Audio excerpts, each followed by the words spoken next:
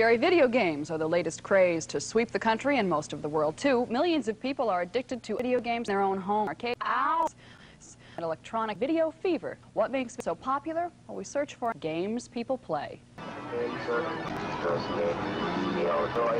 It is a symphony of electronics.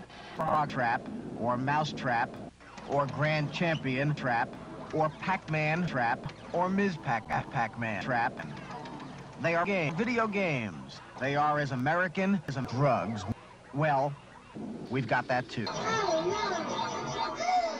Before video games, there were other attractions. In 1981, Americans popped Pac-Man in between 9 and 5 tokens up in the plant. Video games, in a sense, are addictive.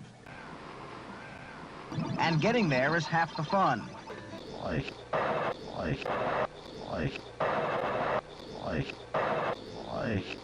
I could have done that for longer, just I lost all my shit.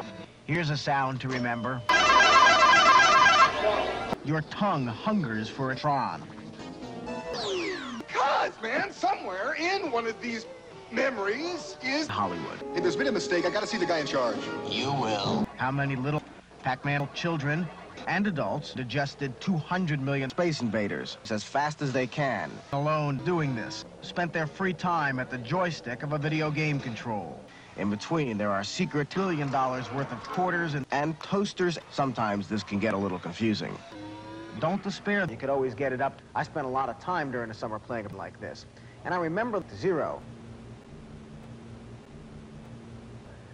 Now with electronic games, here they are turning tricks. The game is three-dimensional. The screen is full of airplanes to avoid.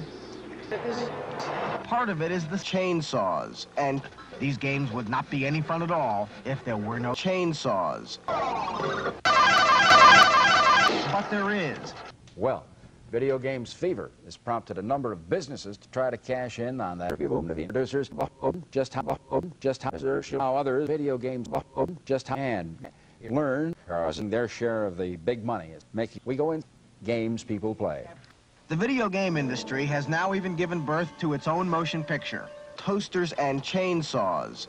These workers are under so much pressure, company executives asked us not to spend too much time shooting the workers for fear it would slow the factories. That gives you some idea how competitive the business is. We go by what's in the cash box. Without being overdramatic about the whole thing, we do not use last names. It is hours and hours of hard work, often tedious for the company, not very rewarding until the most popular pastimes in the country right now, but will this popularity last is the question. Electronics is changing so rapidly. And with each change in electronics, it brings a passing fad. So this is not new. What is a fad is the kind of games that people like to play.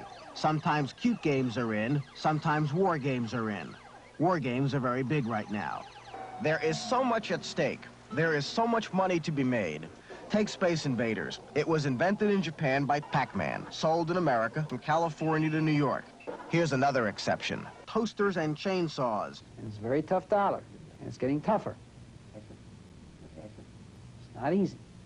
We all want that same buck. 15-year-old David Nichols likes to play Pac-Man in Massachusetts, California, New York, in New Hampshire, Rhode Island, and in Georgia. Why? That's a wise move. I'm brutal. That too much of a good thing can be hazardous to your health. Video fever, games people play. If parents worry, they should make a trip to the local arcade and visit. Kids who have not been good at much of anything else, some of them have turned out to be exceptionally good at some of these video games, talk about their high scores and their achievements as the most esteemed building activity in their entire life.